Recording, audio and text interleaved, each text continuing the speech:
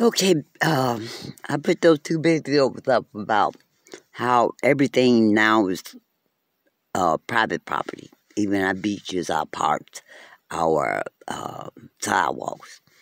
Now, we've been paying taxes for buildings, sidewalks, parks, roads, everything.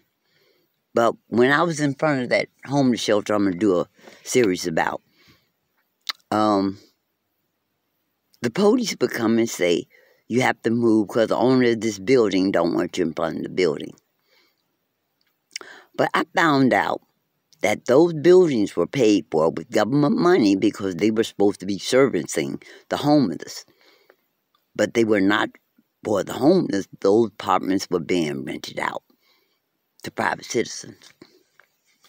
So this woman will holler out the window at the homeless saying, get away from the building.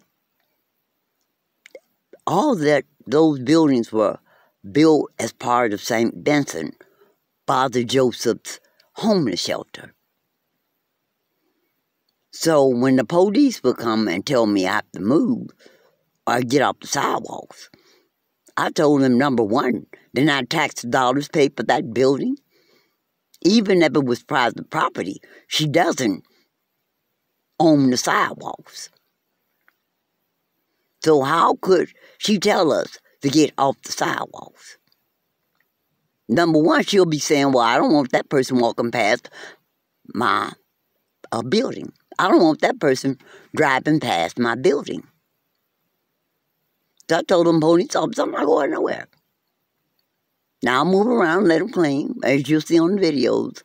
But for you to tell me to move me place to place, from the parks, from the campgrounds, from everything we paid taxes on for centuries, even buildings, I have a problem with that.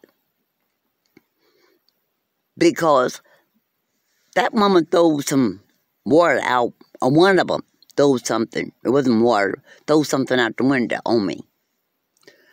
And I told him, since my taxes paid for this property for St. Vincent, for the homeless, I'm going to break out one of them windows. My taxes paid for it, I'm taking one of them windows with me. But how is not everything that we paid taxes on, you can't use? Everything we paid taxes on for years, we can't use.